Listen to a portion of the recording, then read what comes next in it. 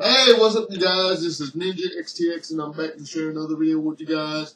This video is actually lesson 676 in our Chairbound Escrima series, and we're continuing on with our lessons in the combative use of scissors.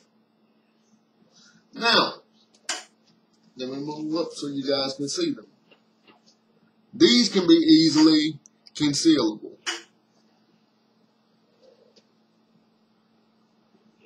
Can you see them now?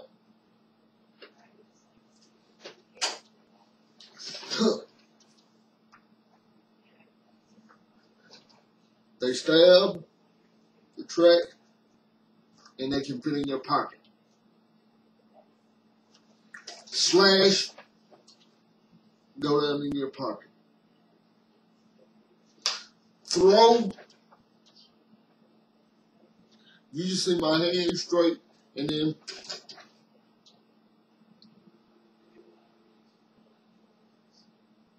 they hit or graze your target. As they graze your target, I want you to think of these as a shuriken, because a shuriken or a throwing star is a distractionary weapon.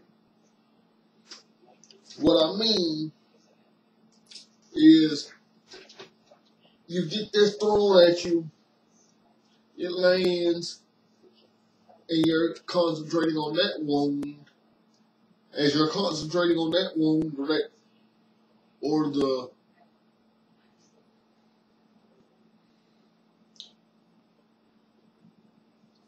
fact that has hit you, you're not thinking about a secondary weapon, which some people will have a secondary weapon.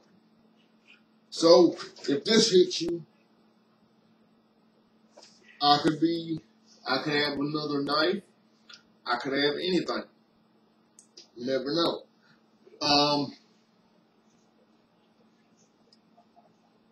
Just furthermore, let's say this is out.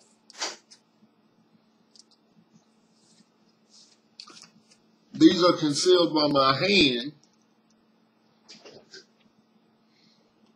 I come in to shake your hand. Boom.